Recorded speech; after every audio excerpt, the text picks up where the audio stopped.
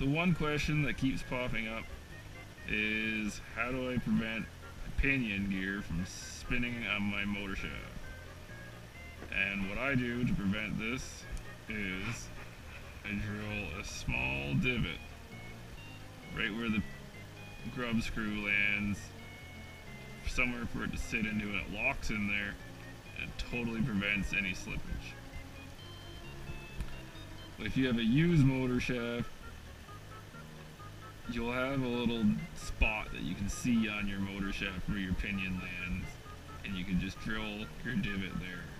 If it's a new motor shaft, what I did was I just hollowed out the grub screw just with the drill press, and then I'll put it on, set it in the truck, have it set up as if I were driving it, matched up with the spur gear. And I clamp it down to where it's supposed to be, stick it in the drill press, and just drill through until you got yourself somewhere to start drilling. Then remove that. Then match up a drill bit to the size of the grub screw to match, so it's got somewhere to sit like this one does. And then it doesn't take much, just drill down into it until you got just a bit so that there's somewhere for that grub screw to sit, and just regular put it on with your Loctite, and you end up with one that will not slip. Should be good to go. Test fit it in the truck to make sure it lines up properly with your spur gear so you know where to drill.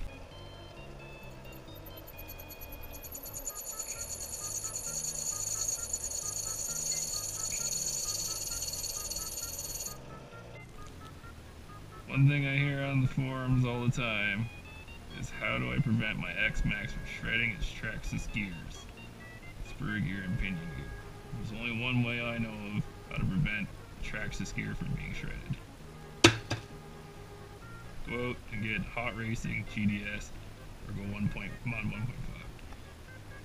That is garbage.